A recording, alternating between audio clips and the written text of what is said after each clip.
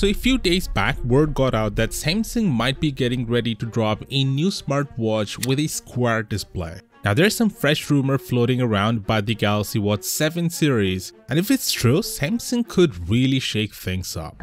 What's up guys, Sal here. So according to this tipster, we might finally getting not just one or two but three versions of the Galaxy Watch 7. The base model, the classic, and the Pro. That would be a first for Samsung, releasing three versions at once. But hold up, what's the difference between these bad boys? Well, word on the street is that Samsung might be switching things up with rectangular displays for the Galaxy Watch 7 lineup. Picture this, maybe the Pro versions rocks the square display, while the regular Watch 7 and the Watch 7 Classic stick to the circular vibe.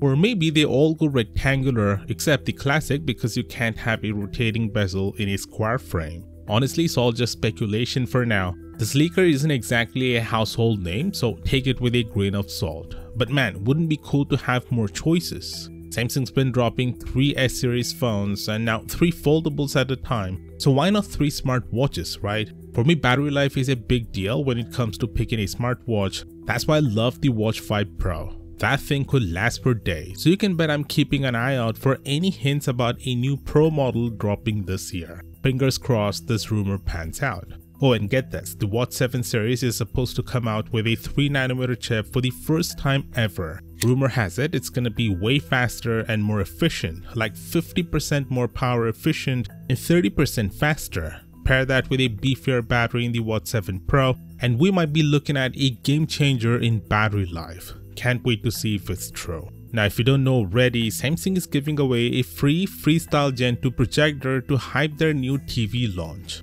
Only less than 20 hours left to get in on it. Put your name and email and sign up. You don't need to pay or put your card info. If you're interested, I'll put the link down in the description. Moving on, if you have the Watch 4, 5 or 6, here's some good news. Google is rolling out an update to Google Maps for Wear OS, which now will show you public transit options to reach a location. So with this new cool feature on Google Maps, when you look up a place, you'll see this new thing called Transit along with driving, walking, and cycling options. Click on Transit and it will tell you how to get there using buses or trains. It even shows you where the closest station is, which bus or train to hop on, and when they're coming and going. With that being said, the S25 Ultra will be the world's first smartphone to get this feature. Click here to know more, and I'll see you there.